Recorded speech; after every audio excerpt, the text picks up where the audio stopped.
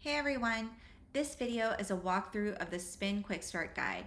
I've already cloned the repo and installed the CLI on my machine so we can get started. This is what the Spin CLI looks like. We'll be using the spin up command later in the demo.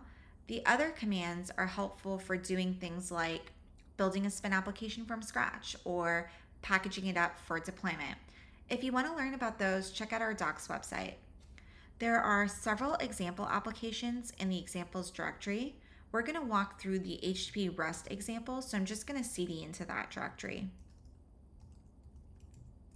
And I'm going to open it up with my text editor so we can inspect the files. Every Spin application has to have a spin.toml file. This is what Spin looks at to figure out how to run your application. Up top, we have some general information about the app, and below is a list of components in the app and information on how to execute them. Our Spin application consists of one component called hello. Every component needs a unique ID, and every component also needs a source field. The source field tells us where the component actually lives. So this is the path the component lives at.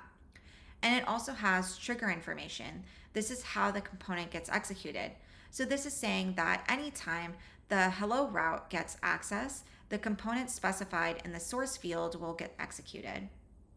Okay, now let's look at the actual component, which consists of one function called hello world. It takes a request and returns a response. We've set the response status to 200 here. We set a header in the response called bar, which has the value baz, and some text in the body that says hello fermion.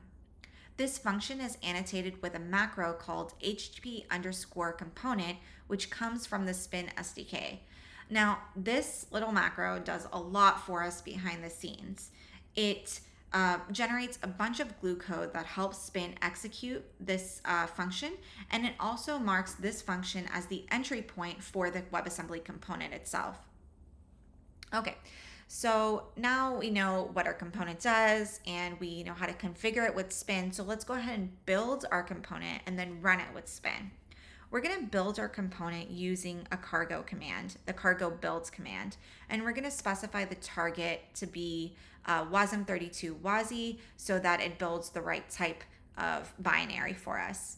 Once that's built, you just got to make sure that it lives at the same path specified in the source field in the spin.toml file.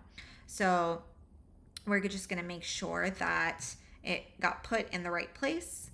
So it should be in target / wasm32-wazi / release. And here we do see that it was built and placed in the right place.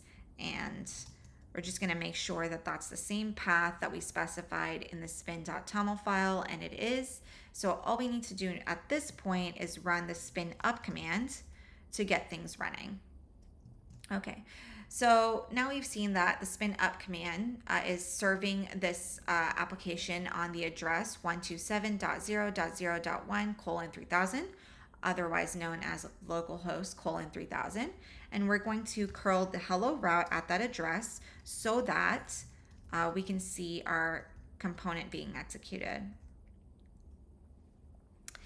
And it was. That's so exciting. Okay, we can see that the right text was outputted. We have the right header. We have the right status. Everything looks good. Now let's go back to our component. And let's change the text that is in the body to hello world or hello work, whatever. And we're just going to change the header to foo and bar. And we're going to go back and we're going to Control-C to quit the Spin app. And we're going to just go ahead and rebuild our component. And we'll rerun spin up to restart our app. And we'll run the same curl command down below here. And we see that our body was updated and the header that we set was also updated. So I hope that gives you a good idea of how to get started with Spin in terms of building HTTP applications. And we're hoping that this is a good way for people to get started with WebAssembly components. If you have any questions or comments, please reach out in our GitHub issue queue, on our mailing list, in the comments section. However, we'd love to get in touch and see how you feel about the project that we've been working on. Thank you.